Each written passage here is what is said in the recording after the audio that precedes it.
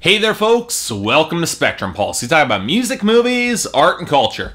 And today we're going to be talking about the newest album from Pitbull, titled Globalization. You know, I'm a little surprised I haven't done a full-length review of any of Pitbull's albums, or really given an opinion on them besides just being in passing. Let's change some of that, shall we? So, okay. Pitbull, Miami-based rapper, started off in the southern crunk scene in the mid-2000s, but he really hit it big during the club boom of the late 2000s, able to transition some of his limited wordplay with just enough charisma to take on the role of the club VIP. And for a while, Pitbull's continued success was mystifying to me, because not only was he racking up a respectable number of hits, he was also simultaneously restarting the mainstream careers of Latin stars like Enrique Iglesias, Jennifer Lopez, and even Mark Anthony. And that's not counting the hits that he got with T-Pain, Chris Brown, Christina Aguilera, Usher, Neo, Kesha, the list goes on here. Pitbull was like the Game of pop and EDM flavored hip-hop. The majority of his hits were on collaborations, and yet his lyrical content was so thin and interchangeable between track to track that it was baffling that he had managed to stick around as long as he had, even despite the complete implosion of the club boom in recent years. Well, see, here's the funny thing. I've actually been to a Pitbull live show when he was on tour with Kesha. Surprise, surprise, he's actually pretty damn good live despite the majority of his collaborators not being with him. And I noticed something about his audience. They were usually older, in their 30s and 40s, or European. And then his chart longevity started making a little bit more sense to me. Like, I mean, say what you will about Pitbull, but he does have real charisma and a unique presence. And since he's so thoroughly entrenched in his own lane and is thoroughly bilingual with Spanish, and one of his most distinctive lyrical traits is his love of travel, it kind of makes sense that he would attract some of that sort of audience, who likely wouldn't be as fickle as a younger, more trend-following fan base. So, okay, I guess I get why Pitbull stuck around, but does this make his material any good? Well, for me, he's kind of hit and miss, as he really doesn't compose album statements beyond heaps of very radio-friendly singles. So, with all that in mind, I figured it could be interesting to check out his newest record titled Globalization. What do we get here? Well, honestly, something pretty enjoyable. And speaking as a guy who has placed Pitbull on multiple lists containing worst songs of the year, this is a little bit unnerving and only a little bit humiliating. But you know what? I'm always honest in some of these reviews, and yeah, I'll admit it.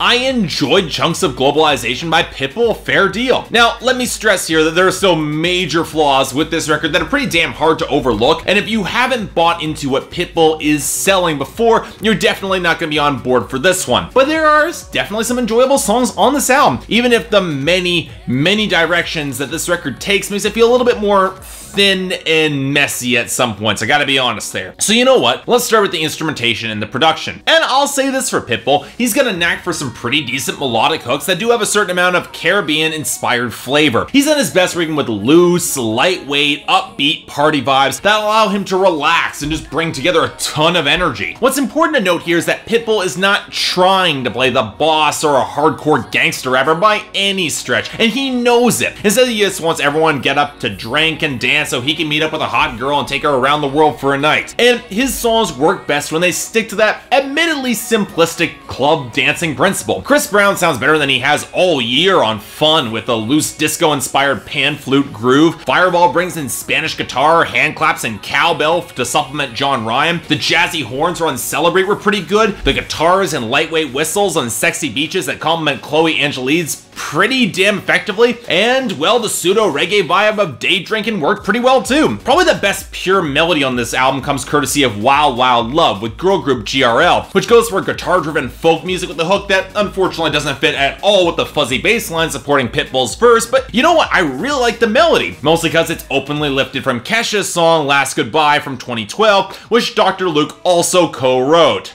Charming. But where this album really does stumble instrumentally is when, hilariously, it tries to go for more modern hip-hop trends and neglects the melody. Anglike with Sean Paul goes to this heavy bass with stuttering percussion, and yet it's nowhere near as fun because there's barely any melody supporting the track. And Drive You Crazy has these reverb-saturated 808s that quite literally drowns out any of the melody. Probably the worst instrumental on this album is This Is Not a Drill with BB Rexa, mostly thanks to the glugging, reverb-drowned synths, the heavy drum and bass, and even hi-hats on the close of this album gets anything to trap music, and it just flat out doesn't work because it's too cold and dreary to match with Pitbull's more upbeat flow and style delivery. On that note, let's talk about Pitbull himself. Probably the best part of this album. Now, you don't need to tell me that he's not a great rapper by any stretch of the mind. He repeats his punchlines and his catchphrases to the point of meaninglessness. His references to sex are often just flat out ridiculous and often step over the line of sleazy, and he drops references to much better rappers a lot more often than he ever should. What gets perplexing is that for a rapper, he shows off a lot more dexterity with his flow and style that implies that if he were less interested in having a good time and just laid back partying, he could actually do a little bit more here. His imitation of Rum DMC's Walk This Way flow on Fireball, it was at least interesting, and he does switch up his flow enough to show some real versatility as a rapper, and his technical rhyming skills have actually improved here. And you know, you could make the argument that for all the empty calories that encompasses pretty much all of his content, it does seem like a bit of a waste of all that talent, especially when there doesn't really seem to be a lot to Pitbull. I mean, he basically has one of two modes: having fun at the club or picking up chicks for sex at the club. And outside of the odd grab bag of pop culture references, there isn't really a lot beyond that. Hell, the inclusion of his World Cup theme We Are One with J-Lo and Claudio Leite is basically just another club party jam, which is probably why Shakira's football jam Dare La La La usurped it and outsold it on the charts. And you know, here's the odd thing. The guy's got a lot of personality and a ton of charisma, and his love of travel and self-awareness surrounding how much he doesn't fit into the modern rap scene, that does set him apart. The fact he's worked with Lil Jon in the past makes complete sense to me, because it's another case of personality making up for a lack of unique ideas. It knows that Pitbull does his absolute best to sell how much goddamn fun he's having and how much he's working his ass off to make sure everyone else has a lot of fun too, especially the women. And it elevates songs that really aren't all that much beyond your standard party jam into something a little bit better. Time of Our Lives shows him reuniting with Neo for a song about getting a moment of real respite at the club from the daily grind, with the acknowledgement that everybody's going through rough times, even him. And though he doesn't really describe those rough times, he can sell that weariness surprisingly well. If he wanted to go for more emotive songwriting, he could do it. Sexy Beaches is about no consequence beach hookups, played pretty well too, and Day Drinking is exactly about what it sounds like. And it's played with the same lethargic kickback vibe that Little Big Town oversold so hard in their most recent album. Hell, on Wild Wild Love, Pitbull tries to drop into his pickup mode with all 5 of GRL, and he doesn't know if it's even possible that he could handle all of them, but god damn it, he's gonna try. And what redeems him here is the way he sells it. There's ego, but it's not overdone or forced. He's looking to get laid, sure, but he's also looking for them both to have a lot of fun. And the fact that he's trying hard does redeem some of the sleaze for me. Maybe it's his lightweight production or some of his charisma, but it's hard not to root for the guy, or at least respect his hustle, at least respect how hard he's working. Now that said,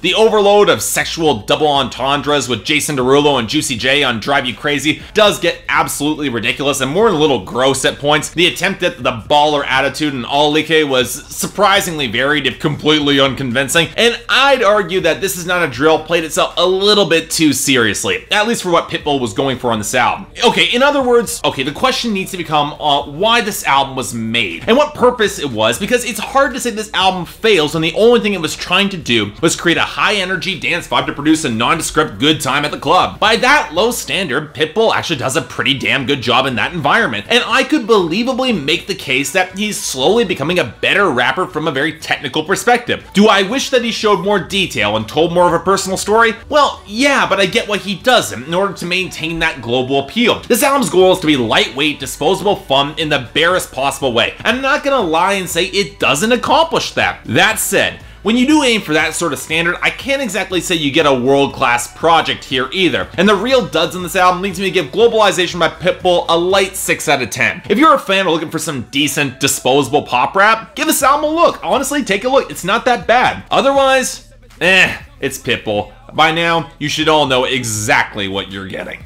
So yeah, thanks a lot for watching. If you'd like to like and subscribe, I'd be more than grateful. What did you guys think of this album? Do you think it worked? Do you think he should have done more and should have gone for more introspective, deeper subject matter? Or are you just happy with Pitbull having a good time? Because for me, it works. If it's anything else I might be able to do to improve my presentation, or any other albums that came out that you want me to take a look at, I'd be more than happy to give them a listen. Until then, I'm Mark, you're watching Spectrum Pulse, and I'll see you next time.